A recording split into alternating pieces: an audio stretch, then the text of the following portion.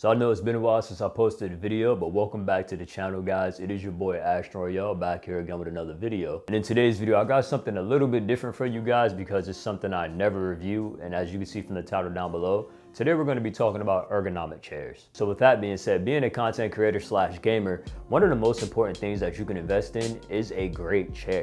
And as you can see right there, the chair that I'm currently using is the Razer, I believe it's called Iskir X, and this is Razer's ergonomic chair, but really it's just a gaming chair. And the reason why I say this chair is a typical gaming chair, even though they market it as an ergonomic chair, is for one, it's all leather, so it's no breathability. This gets really hot, especially in the summertime. If you're wearing like a tank top and shorts, your skin will stick to this. Second thing, there's really no lumbar support throughout this whole chair. I mean, you kind of got this little curve down here where the seat meets the back. That's really not doing anything. So with that being said, being a content creator and a gamer, you know you would spend hours at a time editing a video, or you know, being in a ranked match of Call of Duty or Overwatch. So as time will go on, I kind of find myself just hunching over because that lumbar support isn't there, so the chair isn't naturally curving my back. And last but not least, this is actually one of the pros that I like about this chair, is the fact that it has the adjustable armrest that you can actually bring it in or bring it out, and you know, you can bring it up or bring it down. I did that opposite, but you know what it is. I mean, despite all the bad things that I said about gaming chairs, the real one reason why we buy them is because, you know, they just look so cool, but functionality, just not it. So first off, shout out to OdinLake for sending me their new flagship model Ergo PLUS ergonomic chair. With that being said, this video isn't a paid sponsorship, so all opinions will be mine of my own. But enough chit chat, let's unbox this and build this.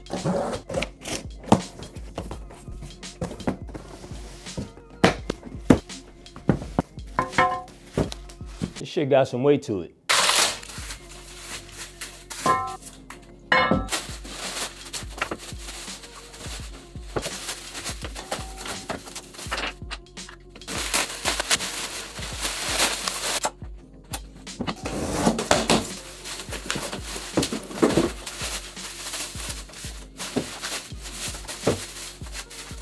This packaging is like A1.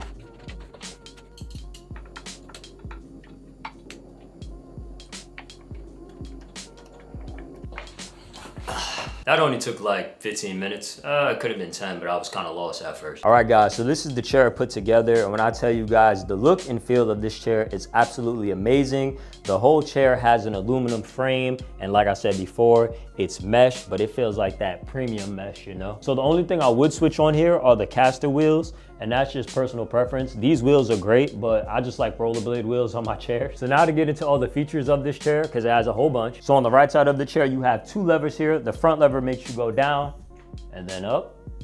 So on your back lever here, you're able to go forward. And then if you want to go back, so here on your left side, you either have a leather that locks your back so you can't move, or if you release it, you're able to move all the way back and just chill. And most importantly on this chair, you have your lumbar support, which is very nice. And then depending on your height, you have a 4-level back adjuster. So 1, 2, 3, 4. And then when you get to 5, it just resets. You also have your adjustable headrest, which I believe has 3 levels. So I believe it's 1, 2, 3. I don't know who's on 3. I don't know what the hell you're looking at, but yeah, you have the 3 right there. And last but not least, you have the adjustable armrest, which I absolutely love. So of course, up, down, forward, back, side in, side out. So clutch, man. Oh yeah, I almost forgot this knob right here. So this is your back tilt tensioner. So of course, the more you tighten it, the harder it's gonna be to lean back, or basically like the more tense it's gonna be. When you loosen it all the way, you know, you just throw that mug back. But yeah, so with all those great features that come with this chair, let's talk about, is it worth the price point, which is a whopping $800.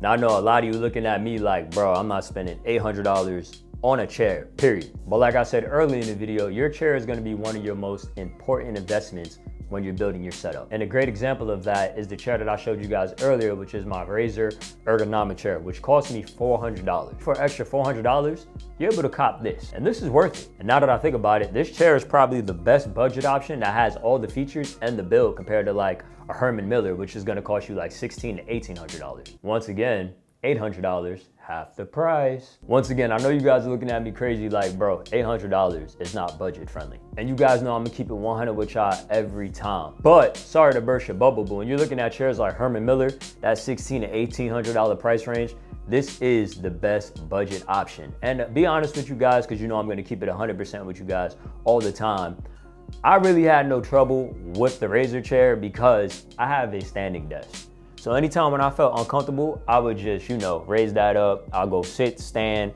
That was like the greatest part about that. I really didn't have to deal with it being uncomfortable. But the fact that now that I can see myself and just feel how comfortable this chair is, to know I can easily do 4 to 6 hours editing, playing the game, and just right now, I'm so comfortable, it's the price to pay, honestly. So with that being said, if you guys made it to the end of the video, don't forget to go down below, smack that like button, leave a comment down below. Let me know if you feel this chair is worth it. And the bros is calling me to play 2K. So until next time, guys, peace.